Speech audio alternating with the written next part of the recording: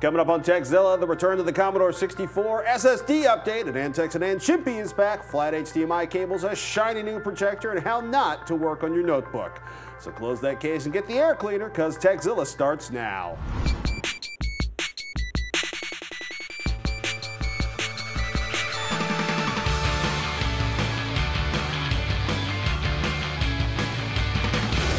This episode of TechZilla is made possible by Netflix.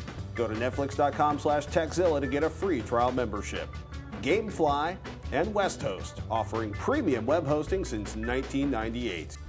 I'm Patrick Norton. And I'm Robert Heron. Welcome to TechZilla, hands-on reviews of the latest tech and how to make the most out of the gear you've already got. Hey, whether you're a beginner or tech support for your friends and family, if you've got a question about tech or why donuts are a delicious treat from heaven, well, we've got an answer for you.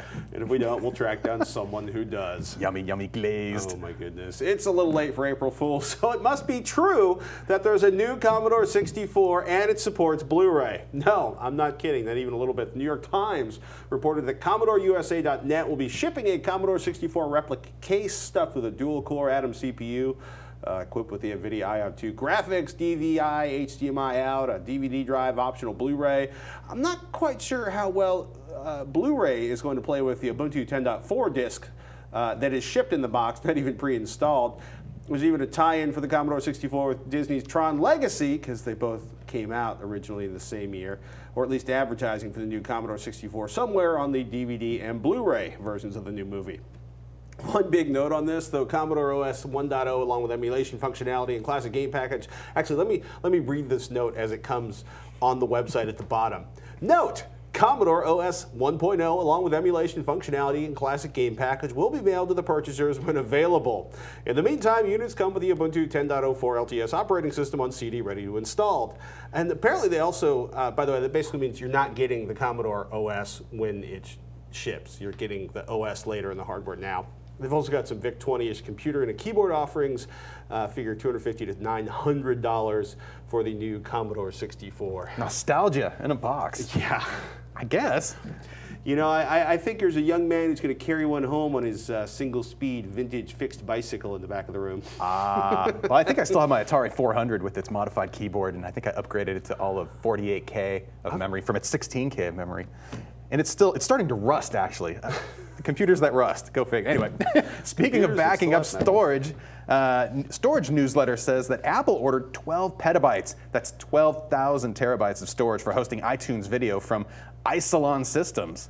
Yeah, that's a big amount of storage. So I wonder what they're getting with it. Either that, like, I just wonder if I just want to know what that's going to be used for. Hopefully, redundancy and distributing that source so anybody anywhere can get it quickly. Or maybe we're finally going to find out what they bought when they bought that company that does the thing.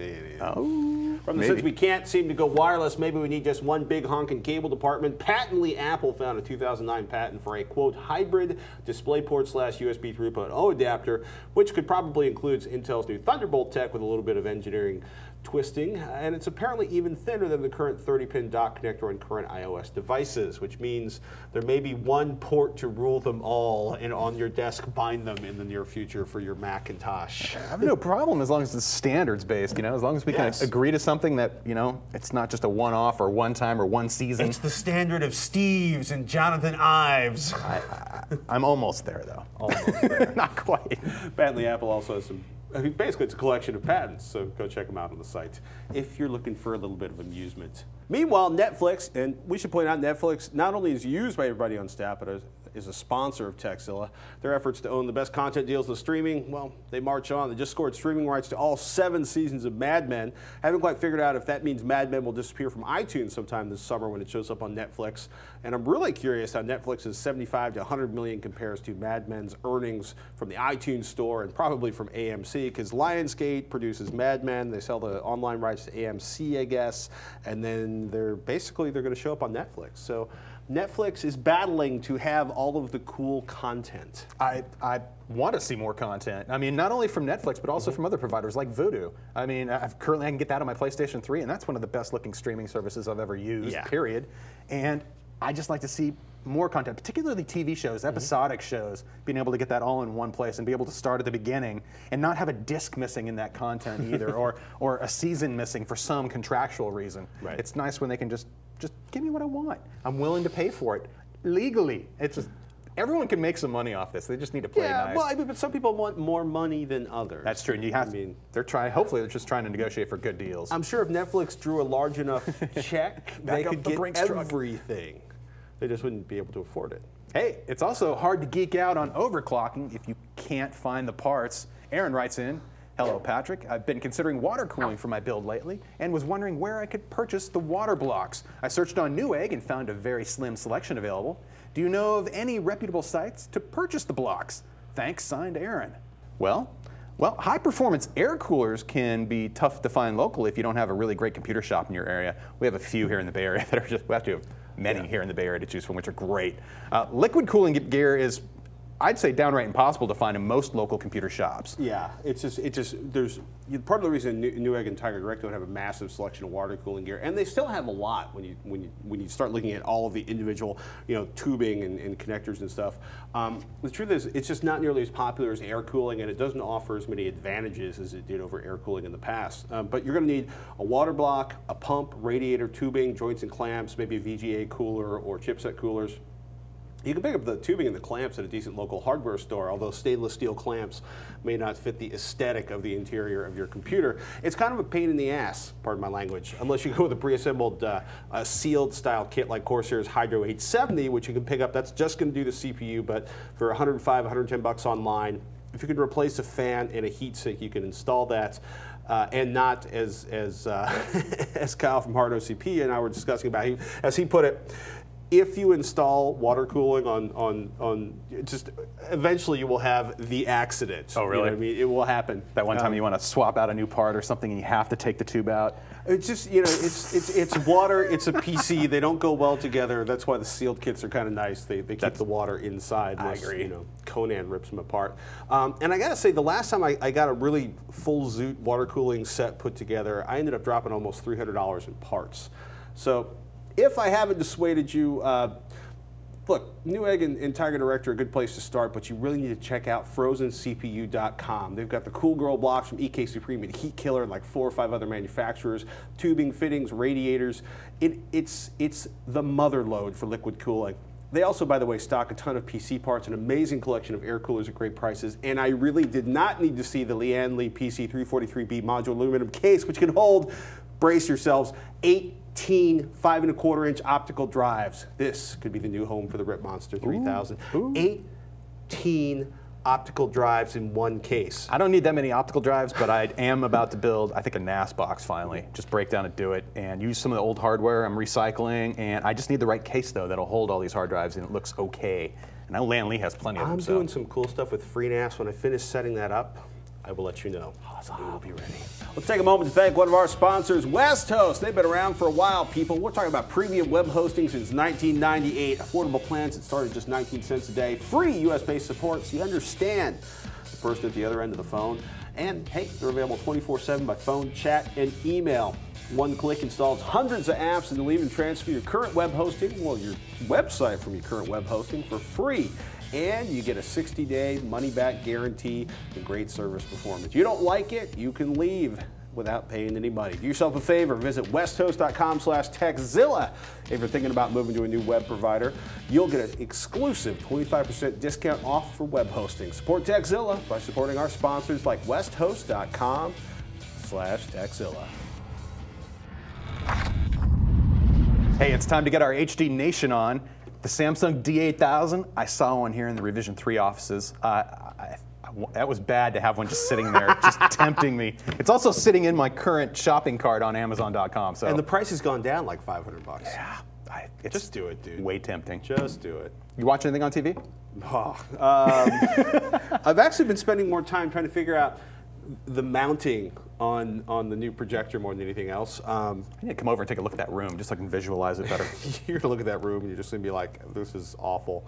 Gosh, what have we been watching? I've been watching way too much Wonder Pets with my son, which is a really good way to put together, watching children's SD programming on iTunes is a great way to put together a list of compression errors that people should watch out for before shipping product to iTunes for hosting. Although it's not as bad as some I've seen where they didn't actually de-interlace standard def content. That's terrible. Yeah, it's really irritating, especially if you paid for a season and then you find out that it's not especially if that's being broadcast in progressive format too, because that's like pretty much burned into the video, and you need a really good video processor to unrip all that apart and refix it. And you know, and there's no sort of de-interlacing button on the Apple TV. So fortunately, this is one of the not horrendously encoded shows, but it's not one of the best encoded shows either. It's a little, I mean, it's frustrating. I feel your pain. I've been just sitting in front. Last weekend I spent watching the MotoGP race in Spain, and it was raining the entire time during the race, and that was the most exciting racing I have seen in so long. I watched it three times. Sliding off the side of the track. That was part of it, but it just kept it exciting throughout the entire match. And yeah, it was raining, it was tough riding, and sure, some people dumped their equipment, and you look at the price of those bikes too. They really don't get into how much those things cost, but millions of dollars. But that was just some of the best motorsports I've seen in a long time. And F1's coming up this week, so it's like race 2 in the season. I'm golden for a little while. A bunch of you have asked about, do we trust Monoprice's brackets for hanging stuff? I actually just bought their, quote, ceiling bracket for projector. They didn't spend any money on that. They had $12.48 for the projector mount itself. Goes up to 44 inches from the ceiling. $10.92 if you buy 50 or more. And one of their flat HDMI cables. I got a 25-foot flat HDMI cable for $22 in my efforts to try to get the HDMI cable under the carpet because I don't want to drill any holes in the floor in the nice Craftsman home. I'm actually looking to get, I need an RF cable that's flat if possible, a coax style. Ooh. I think that should be available. I'm currently running one under a carpet and you can barely see that little hump, and it's just like, I can get rid of that, I think. You could use thicker padding on the carpet. That's true. I don't own any of that, so I'm not trying to change it too much. But anywho, Samsung says that Samsung makes the home 3D experience more affordable than ever. How?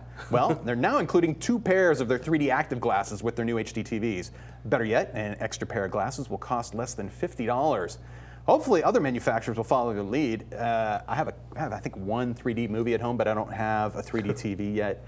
So the nice thing is, I think that Samsung's responding to some of the pressure they're feeling, maybe from some of the new passive 3D technology TVs that are coming out right now that feature relatively inexpensive glasses.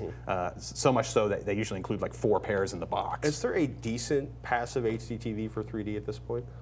I think the new Vizios that are out right now represent some of the best out there, and LG, which they're using LG panels, but LG is also starting to ship theirs as well.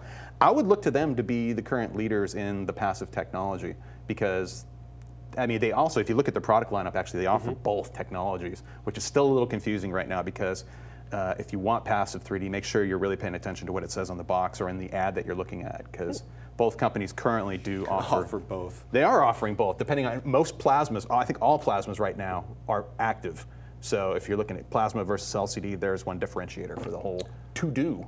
3D is such a moving target because Toshiba actually says they swear that they will introduce a glasses-free 3D TV in the next 12 months. Ooh. I expect we will see a prototype at CES 2012 in January. Yep.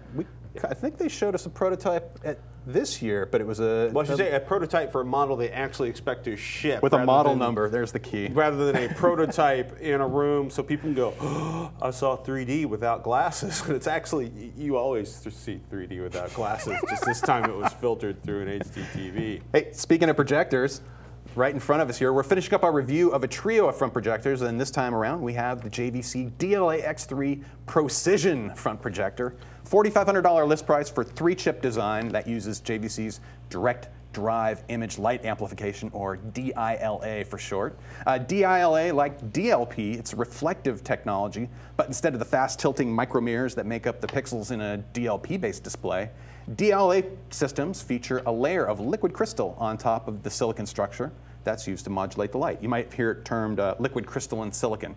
And this 3-chip design basically processes the red, the blue, and green light separately, eliminating the need for a spinning color wheel that single-chip projectors require. Now, that means no rainbow artifacts. If you're sensitive to that, 3-chip designs eliminate that altogether. Also, the lack of a color wheel means more light from the lamp module reaching the screen and eventually to your eyes. And that extra brightness comes in handy when you consider that the X3 has 3D capability. Actually includes a nifty pair of glasses and an emitter. These are active technology. We were just talking about that. These are the liquid crystal shutter glasses to provide full 1080p resolution to both eyes. Pretty nice. Actually, I'm going to put these on over my glasses just so I can see. Actually, I can't see anything when I put those on. But that is a fascinating look. Fascinating. Basically, the likes on this particular projector, I have to admit, it is a technology-packed design. Includes motorized horizontal and vertical lens shifting, focus, and zoom. All three of those are basically mechanically controlled using the backlit remote. Very nice. It means you can stand by the screen while you're making adjustments, and that's something that is really good, especially when you're doing things like focus and getting the screen to fit just right, or getting the image to fit just right on the screen.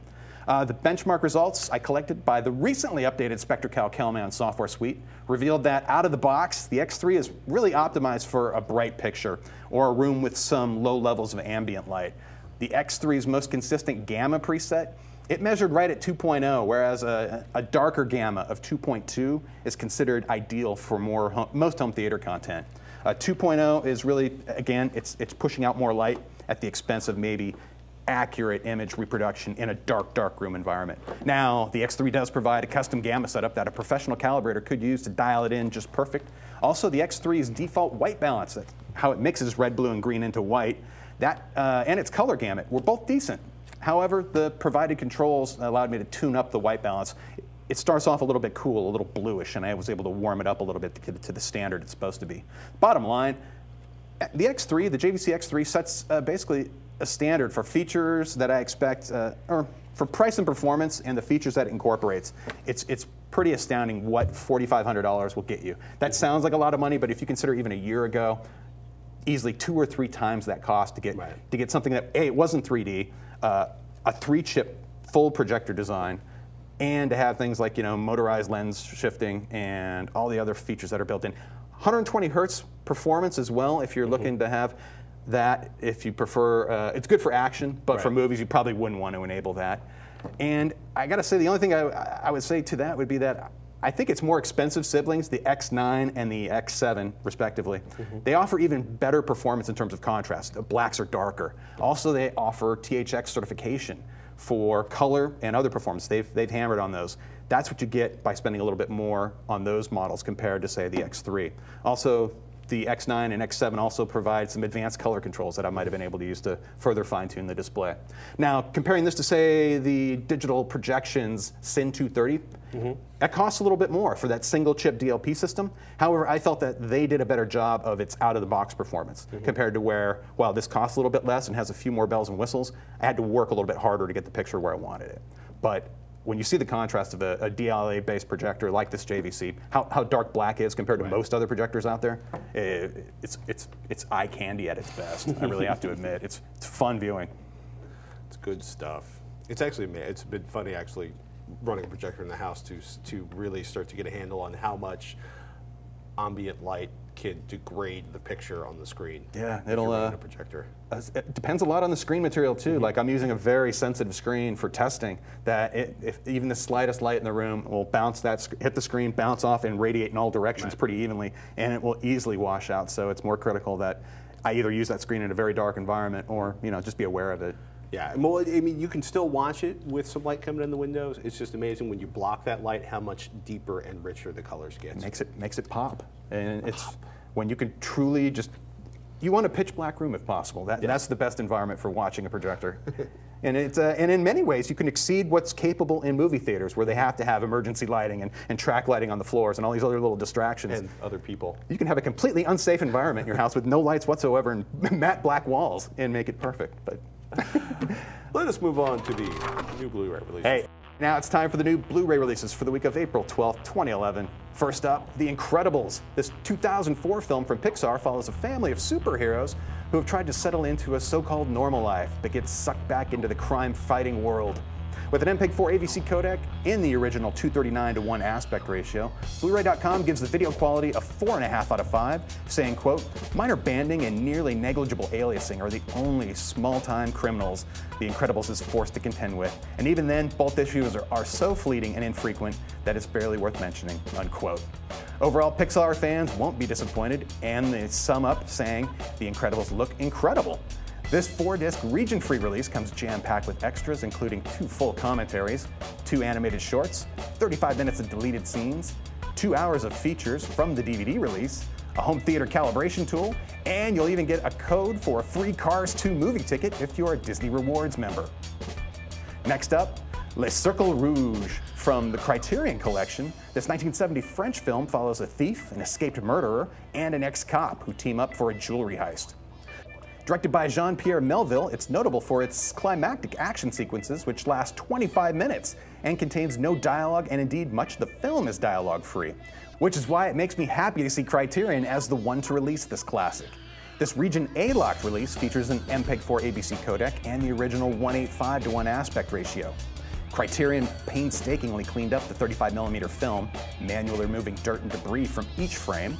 This film comes with the original mono soundtrack, which was remastered at 24-bit from the 35mm magnetic soundtrack, with pops, clicks, and hisses manually removed for a clean audio experience. Extras on this disc include a bunch of archival footage, like a 28-minute clip from a French TV show, with Melville discussing his fascination with American films, and 4 other archival featurettes from French television, totaling 25 minutes. Also included is an illustrated booklet with essays and interviews.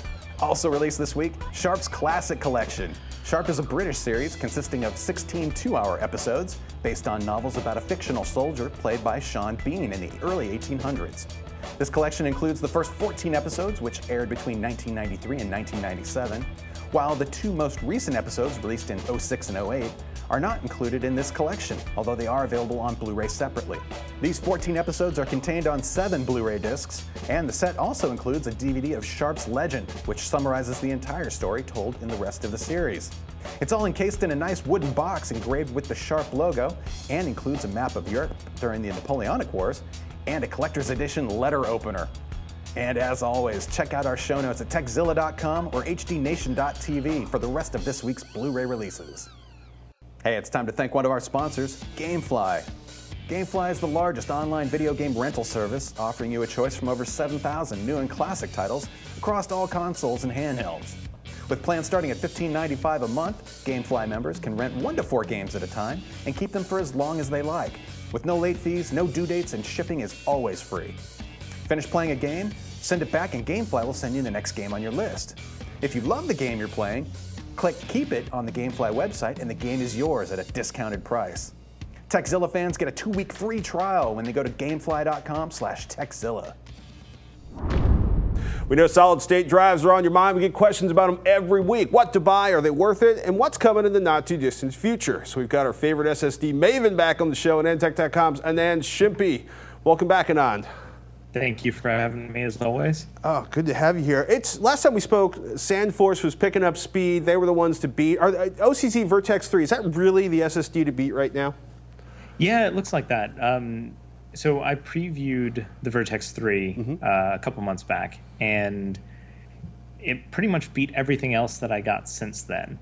So I think the right way to do this is to kind of work backwards almost. So pretty recently, Intel introduced the SSD 320, which is actually their own controller. It's a 3 gigabit drive, so it doesn't work with it doesn't take advantage of 6 gigabit SATA. And I kind of put it as it would have been a great drive last year. This year, it's not really competitive with performance. Intel's really selling it based on feature set and reliability. So I have the drive right here. Feature set, one of the neat features of the drive is really that it has real-time encryption. So everything that's written to the drive is fully 128-bit AES encrypted. And if you've got a laptop or a desktop maybe with that supports ATA password via BIOS password, you can actually set that, and then that drive won't be readable unless you supply that password. The other aspect of it is reliability. So Intel actually came out and said that, look, less than something like 0.6% of these drives will fail per year. And those are pretty decent numbers. And so far, no one else has really been able to equal those numbers. So that was kind of one of the more recent releases. Before that, Intel realized that it had to be competitive in the performance segment, so it came out with this drive, which is the Intel SSD, the 510 series. So what's interesting about the 510 is it doesn't use an Intel controller. Which was so surreal. Yeah, so when they got into the SSD market back in 2008, they said, you need three things. You need a controller, you need firmware, and you need NAND. Now, Intel still provides the NAND for it, and they still provide the firmware. But bottom line, I guess they kind of got caught off guard by how good SandForce was, so they turned to Marvell for a 6 gigabit SATA controller. The drive performs pretty well. I would say it's definitely in the top 4 of what we've seen this year. And Intel's whole thing is, hey, this has gone through Intel validation, so it's going to be Intel reliable. Of course, that remains to be seen, but it's a pretty decent drive. And then we're going to keep working our way back. We've got this thing right here. It's Crucial's M4. It's also going under the name of the Micron C400. So the M4 is an update to the C300, which was a pretty popular drive last year. It's mostly evolutionary in terms of its update.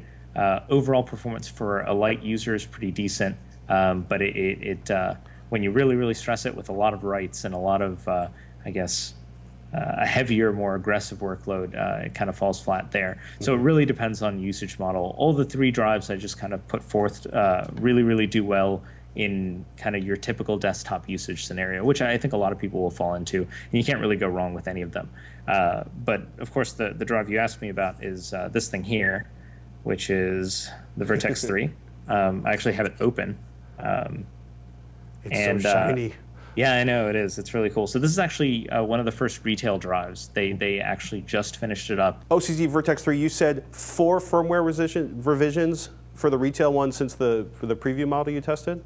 Yeah, it's been through 4, and both the OCC and SandForce have really stressed that this time around they're taking validation and testing way more seriously. To give you an example, the drive was supposed to come out last month.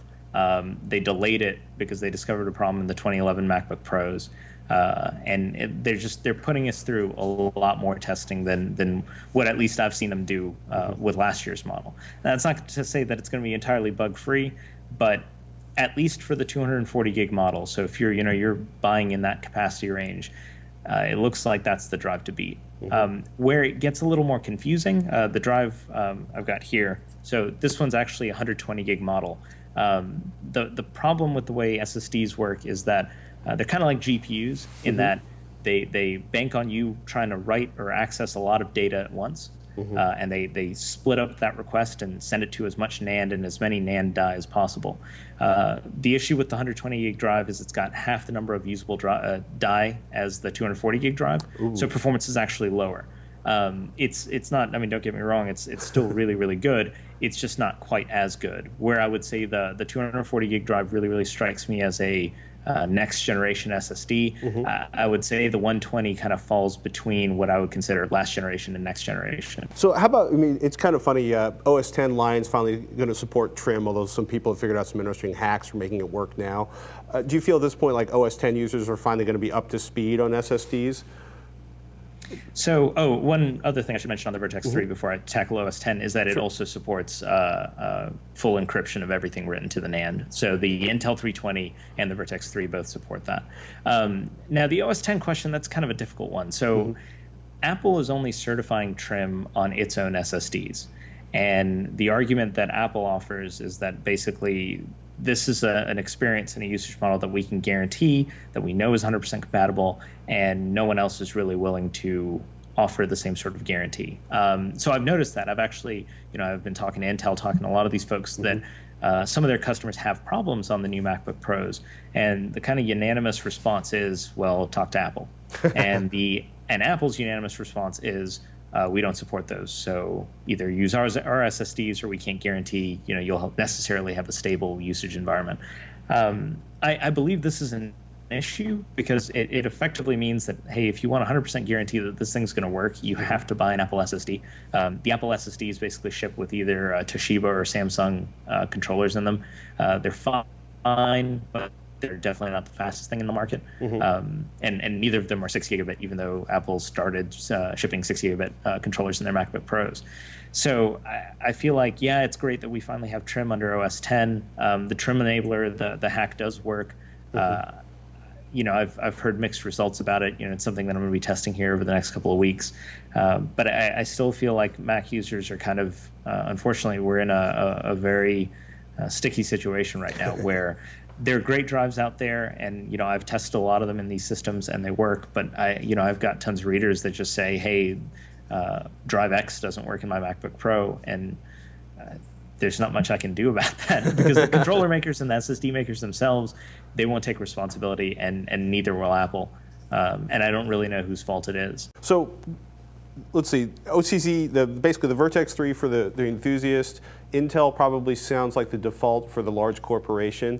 I mean, at this point, it seems like everybody has their major announcements out. Do you expect any huge sort of capacity or performance bumps between now and the end of the year? So the big unknown is Indelinx. OCZ just closed that acquisition. Obviously, they had controllers in the works. They obviously missed last generation, but I would expect to see something from them before the end of the year. And I also don't think Intel's entirely done either.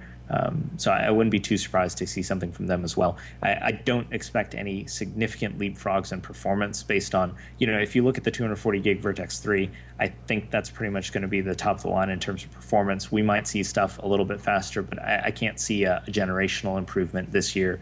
I'd be glad to be wrong, but that's just what my gut tells me.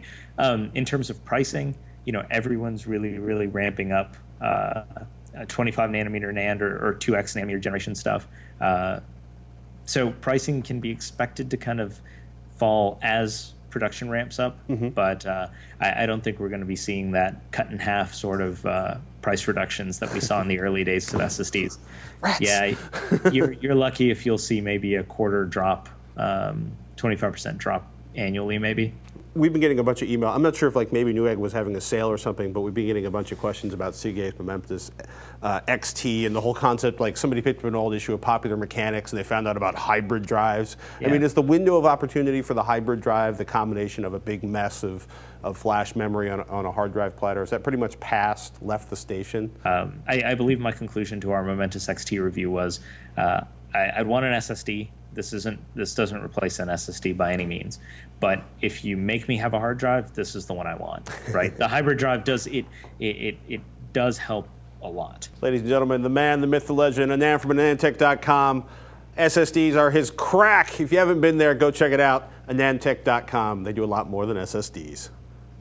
Netflix, we want to thank you for being one of our sponsors. I've been using them since before they became an advertiser here at TechZilla. Matter of fact, just about everybody who works at Heron, Veronica, Roger, Serafina, we're all Netflix subscribers. That makes us, well, let's see, 1, 2, 3, 4, 5, at least 5 of the 20 million members. That's the people who subscribe to Netflix, making them the world's largest subscription service, instantly streaming TV episodes and movies over the internet, and of course sending out DVDs and Blu-rays by mail. If you're a Netflix member, you can instantly watch thousands of titles on a vast array of devices.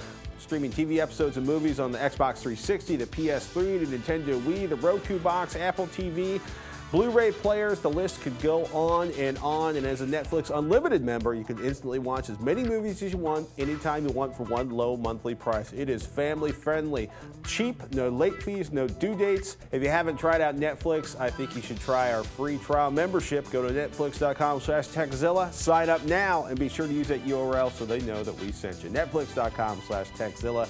We use it, we love it, we bet you will too. I had one of those moments shopping on Amazon. I want to remind everybody, before you buy, remember to check, not so much with Amazon, I've got an Amazon Prime membership, pretty much everything gets delivered 2 days for free, but if you go to buy something, check the shipping tag. I'm used to seeing that on eBay, where you'll buy something and then they'll charge you like twice the price to ship it. But I was can trying to buy happen. like little silica gel pack to put in one of my toolboxes, Right. and they're cheap. They're like $2.50, which is nothing. Not for the little tiny paper ones, but like an aluminum one that you can throw in the oven and redo. Oh. $2.57 for the canister, which is super low for those. $4.99 shipping. And if you order 10 like I was about to, And they charge you the same shipping on. the same shipping on each one. So it was going to be like $25 for these 40-gram silica gel recyclable packs with $50 for shipping. My favorite hot sauce is the same way. I want to buy one bottle, and it's like, oh, but you got to buy it with shipping. Those are the items where I look locally. Somebody use one of your scanner things, scan the UPC code on it, and see if you can find it locally, so you don't have to pay the outrageous shipping on stuff like that. So be careful when you're buying. Yeah. Don't find yourself with a giant charge going, huh? I love hot sauce. Speaking of giant charges, a few shows ago, stop that. A few shows ago, we mentioned that getting a business class account from Comcast is a good way to get around their data cap. BlackBerry Roulette comments, quote, "It would help to add that Comcast also charges you a $200 installation fee for business class with a minimum of a 1-year contract." So it's not for everybody. Not for everybody, but I don't know if they do the same charges on all their different sort of regions, because there's a whole lot of subdivisions inside of Comcast. I'll say that. So. Hey, Daniel in Seattle caught our segment on replacing notebook batteries and wrote in, "I cannot begin to express the horror I endured watching Patrick open up his laptop with it still plugged in and with the battery still in place. I don't think this is setting a very good example for everyone. Still love the show." Daniel in Seattle. I missed this. I think it was What actually. were you doing? I think he was mistaking the DVI output cable that we use to get signal off the notebook on the set. What were you doing for to a power this- cable? what were you doing to I this was showing notebook? basically how you swap. It was an HP notebook, and Okay. which has since been beaten to death inside of the Oh, terrible Pelican case. that poor incident. thing. Yes, that poor thing is a good way of putting it. I could have sworn I shut that thing off before I removed the drive. However, Oh, your hard drive swapping. yeah, it was hard drive swapping. I'm pretty Okay. sure it was. I think you saw something that was not the power cable. But let me make it abundantly clear: before you work on any piece of electronics, and I mentioned it like last week, talking about or the week did. before, talking That's why about I was cars. so shocked. Yeah, if you're working on the car electronics, unplug the, take the ground off the battery. If you're working on your notebook or your desktop PC, unplug it. If you're working on your notebook, unplug it and remove the battery before. Stop the source of power before you start working on an item. Totally. You If you're going to can't take a do screwdriver to a notebook, you should take the battery out, pop the plug out, or You know. take the power away from it altogether. If you have an iPhone or an iPod that's sealed, you cannot remove the battery before you work on it, but you can at least shut it down before you start tearing it I think you should apart. even do if you're swapping the drive out, that might be a whole different scenario, but you should also completely shut down the notebook within the operating system. I completely agree. If you're swapping the hard drive, though, well, that could just eliminate the need for that. But I could be horribly wrong. By the way, the notebook ran fine after we yanked the hard drive out and put the other hard drive in. But I will say, robust electronics. Electronics are more robust than people give them credit for. But I will say, I agree, you should always shut it down, unplug the power source before you work on it. I'm pretty sure Were I you did. shuffling your feet really hard on the carpet and then just running over to work on it? Don't be talking static electricity Okay. with me. Miguel also caught that segment, had a question about the tools I was using. What screwdriver set did Patrick use in the last episode when he replaced the hard drive from the HP laptop? I noticed he had his tools in a Pelican case. Where did you get the foam he had in the case? First of all, it's not a Pelican case. It's a 17-inch Craftsman, what they call a truck box, because it's designed to fit underneath Mobile tool the chest. bench rest. Yeah, it's basically designed to sit under a bench seat. A 965117, which is available. Fancy. That is I believe there it is, 965117, the Craftsman 17-inch compact truck box for $7.99. What's in it? What's in it? This is a piece of foam that was cut to fit by the people at iFixit, which if I was fancy, I would use double stick tape to attach to the lid so I wouldn't have to keep putting it back. There you go. And the screwdriver set I was holding up also came from iFixit. They sent us a pile of tools. And this is the 54-piece bit driver kit, cost $19.95, and basically has all this selection of random security bits you might find in some of your more unusual electronic applications. Now, those are all non-standard bits? Well, they have standard bits like hex drivers and Torx drivers and stuff like that, but then they've got... but you're not going to have like micro Phillips or flatheads. No, there's micro Phillips. Oh, I mean, there's some 5-point star bits. There's, you know, the thing, they don't have like security Torx bits, but you can find those in a lot of places. iFixit also has some pretty cool stuff. The Home Tech Toolkit's $25 and has a basic selection of spudgers and screwdrivers. Spudger? Spudger. It's a plastic thing for moving small pieces of electronics around. Okay. Spudger. It's a highly I don't know who invented the name Spudger, I like that but name. that is. I'm going to name my... Oh, never mind. And if you have serious tool issues and you think like Weeha is the creme de la creme, and they are, like Weeha makes amazing hand tools. It's out of stock, but iFixit has the amazing professional 56 driver set, which is all jeweler's type screwdrivers with a really nice handle design, which is $300 for the set. But if you have an out of control tool addiction, it might be worth checking out. Can never have enough tools. ESD the right safe, tool made in the USA. for the right job. Yeah, actually, with screwdrivers, Phillips, I find JS, having the hex width metrics. to match the fastener you're dealing with is really important. Otherwise, you can make it ugly and quick. That's why you should get a decent and complete set. It's cheaper to buy one of these than to spend a lot of time trying to find all the individual parts you just trashed or lost. Hey, and finally, Nick has a helpful tip for Windows users. He writes, I was watching one of your latest episodes, and Robert Heron mentioned to hit Control-Alt-Delete and then click on the Task Manager button to get to the Task Manager. Well, an even faster way is to hit Control-Shift+Escape to open the Task Manager directly. I tried that. That worked really well. Just one of the many Windows shortcuts that we don't know until someone tells us. Anyhow, love the show and keep it up. Thanks, Nick. Nick, you are absolutely right. That was... I thought about when I was saying that, I was like, wow, this is convoluted. There's got to be some kind of shortcut. And I didn't look it up, and Nick did, and Nick provided the info, and sure enough, boop, pops right up. It's amazing. You can check my CPU usage and actually, what apps are running. Windows 7 is like the only time I've ever used the Windows key on a keyboard. I'm trying to think, what else do I use it for? Not much, come to think of it. Unless something's wrong and I'm trying to get the start menu to pop up or, anyway. Do you have a burning tech question for us? A comment about our terrible, terrible hardware habits? Well, whether it's actually about burning tech or just a very urgent question, please send it in. Techzilla@revision3.com is the email address, or you can post it on our Facebook page at facebook.com/Techzilla.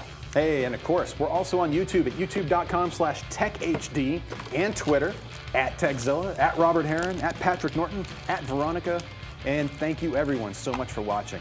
I'm Patrick Norton. And I'm Robert Heron. Until next time, you've been watching Techzilla. These are examples of Oh, I own one of these.